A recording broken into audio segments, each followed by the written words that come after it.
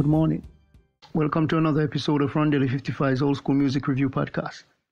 This morning it's Reggae Thursdays and I'll feature Miss Millie Small.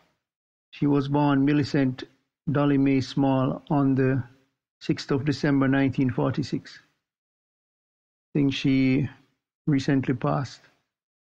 She's the first artist to have a hit using the blue beat, that's called Jamaica blues music style, and cemented Island Records as a force in the music industry.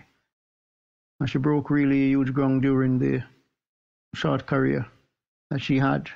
You can listen to the song Sweet William, What Am I Living For, I'm Blue, Bloodshot Eyes, Carry Go Bring Come, See You Later Alligator, We'll Meet, as that's a duo she did it with Roy, so it was Roy and Millie.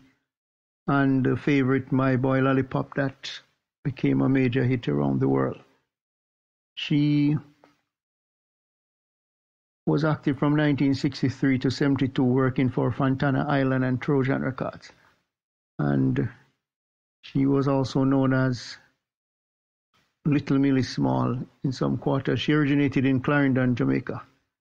Just a quick check to see when. Yes, she passed on in 2020. So until next time, hope you have a great day. Remember, God loves you. Jesus is the only way.